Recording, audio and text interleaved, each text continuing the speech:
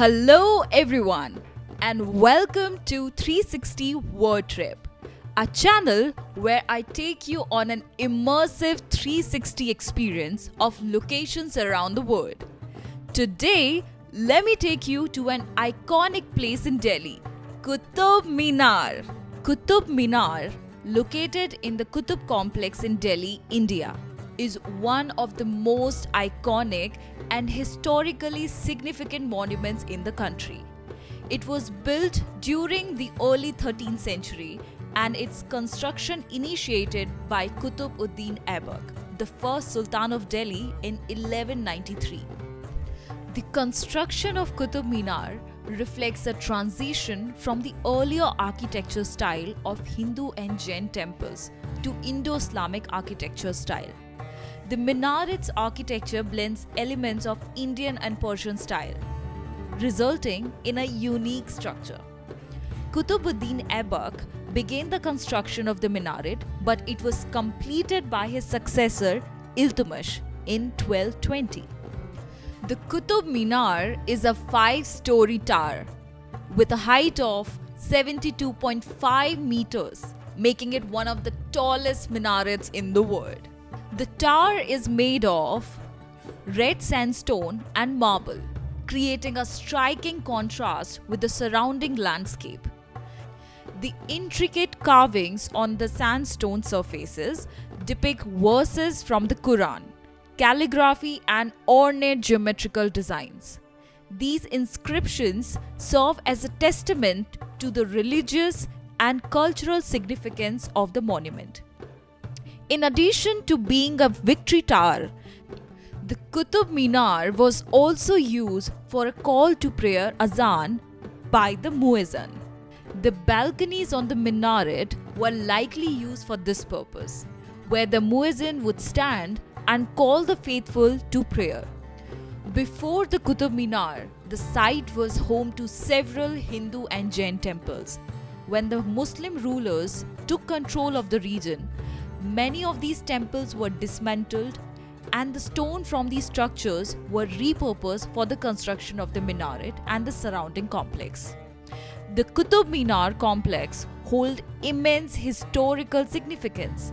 It represents the fusion of different architectural styles and serves as a testament to the cultural diversity of India over the centuries. Now, let's head over to Alai Minar. The Alai Minar is an incomplete historical monument located within the Qutub Minar complex in Delhi, India.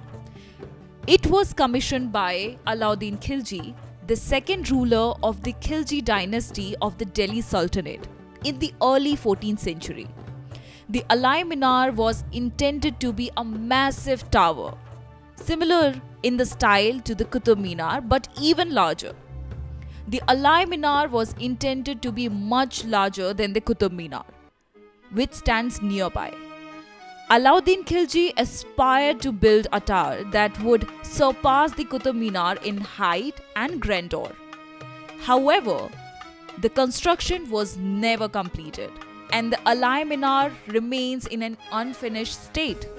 Like the Qutub Minar, the Alai Minar was constructed as a victory tower to commemorate Alauddin Khilji's military victories. It was constructed using red sandstone, similar to Qutub Minar, and featured intricate carvings and inscriptions. The base of the tower, which still exists, is adorned with decorative panels. Now, let's head over to the tomb of Iltutmish. The tomb of Iltutmish is a historical monument located adjacent to the Qutub Minar.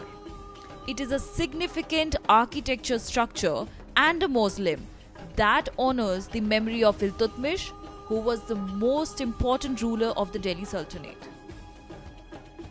His full name was Shamsuddin Iltutmish.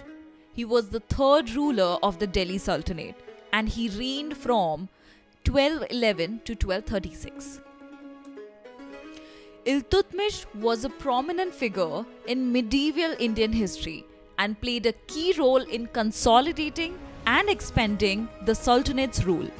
He is best known for his administrative and military achievements.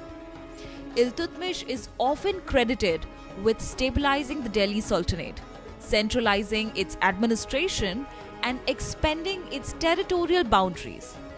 He successfully defended the Sultanate against external threats and internal rebellions, which helped establish a more stable and lasting rule. During his reign, he also faced challenges from various regional and provincial rulers. The tomb of Iltutmish is an architectural marvel that reflects the Indo-Islamic style of its time. It is one of the earliest examples of a true Islamic tomb in the Indian subcontinent. The dome is supported by an octagonal drum and is adorned with intricate calligraphic inscriptions. Inside the tomb chamber, the cenotaph of Iltutmish is placed, although the actual burial place of the ruler is believed to be in the chamber beneath the structure. Now, let's head over to Sultan Alauddin Khilji tomb and madrasa.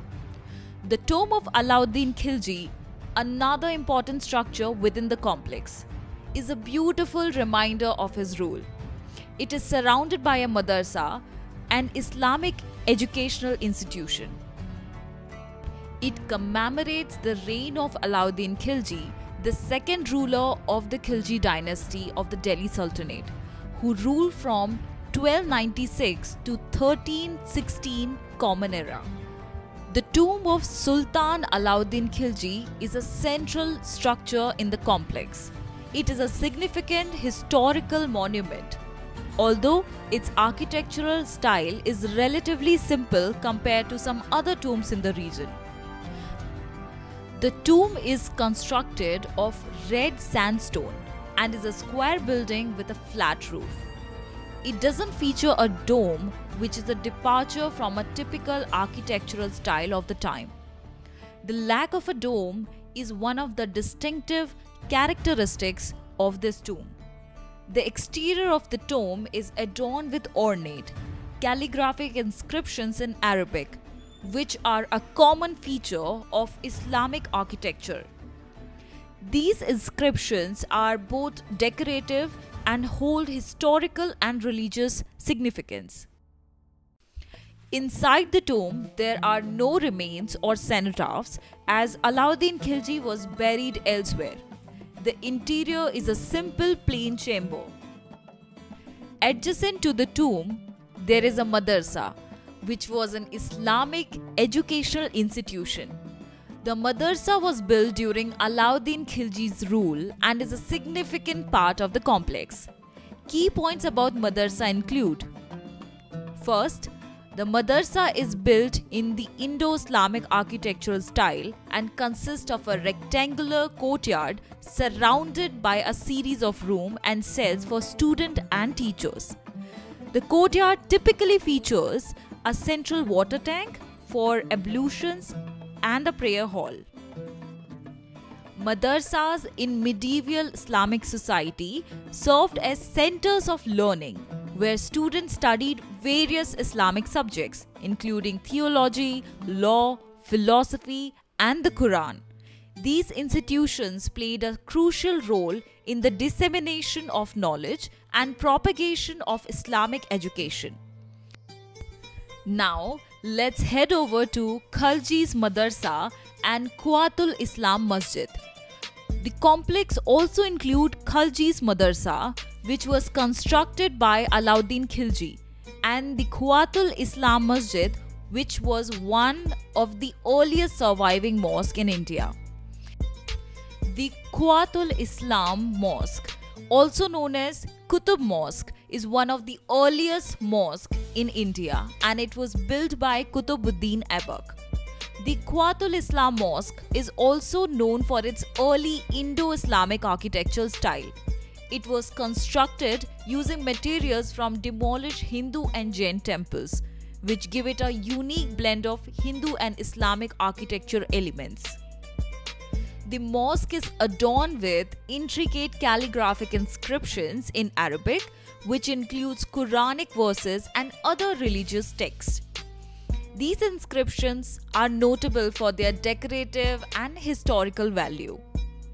The mosque's distinctive features is a series of reused columns and pillars from the earlier temples with ornate carvings that depict various Hindu deities. Now let's head over to Iron Pillar. It stands in the Qutub Minar complex in Delhi. The exact purpose of the pillar remains a subject of scholarly debate. The pillar is made of wrought iron and is approximately 7.2 meters in height. It has a diameter of 40 centimeter at its base and tapers to 30 centimeter at the top. It is estimated to weigh around 6.5 tons. One of the most astounding features of the iron pillar is its resistance to rust. Despite being exposed to the elements for over a millennium and a half, the pillar has not corroded like most other iron objects. The reason for its resistance has been the subject of scientific research and debate. The iron pillar bears an inscription in Sanskrit written in Brahmi script. The inscription credits the pillar's construction to King Chandra, who is thought to be Chandragupta II of the Gupta dynasty. The inscription also mentions a battle victory, but the exact details remain unclear. The unique metallurgical properties of the pillar have fascinated scientists and researchers. It is believed that iron used in the pillar was highly pure, with low levels of impurities such as sulfur and phosphorus.